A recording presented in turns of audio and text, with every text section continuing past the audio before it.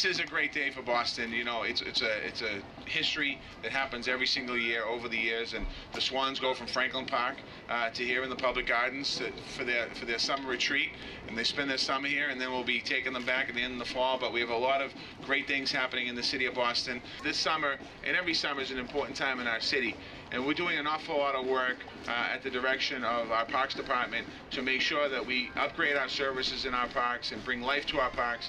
And this year we're putting about 40 more programs in all our parks throughout the city of Boston, so we can bring young people and elderly to our parks so they can enjoy our parks. We're going to have this event with the Highland Foundation that's actually going to bring Red Sox to the parks.